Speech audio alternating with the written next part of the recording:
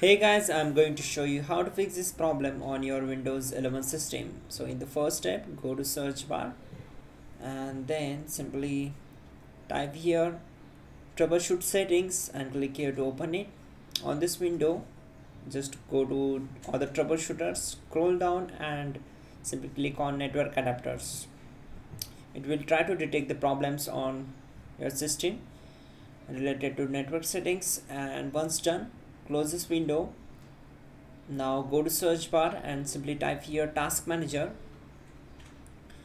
Then from the search results, click here to open it and then click on run new task. Now click on browse button. Now open C drive, then open Windows folder. Now open system32 folder. There we go. And now find out cmd.exe file. Simply click on it and click on open. Now this will be our path. Now check this box and click on OK. Now it will open command prompt window. Now type these commands carefully. Type sfc space /scan file equal to c:/windows/system32/ie frame.dll and simply press enter to execute this command.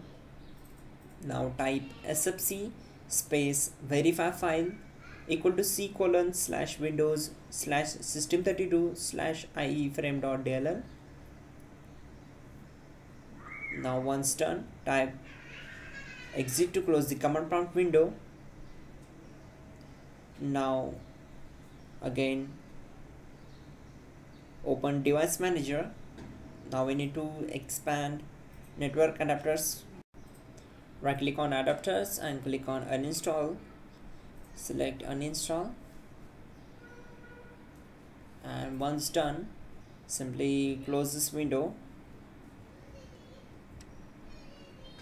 Once done, go to search bar, type settings and click here to open it.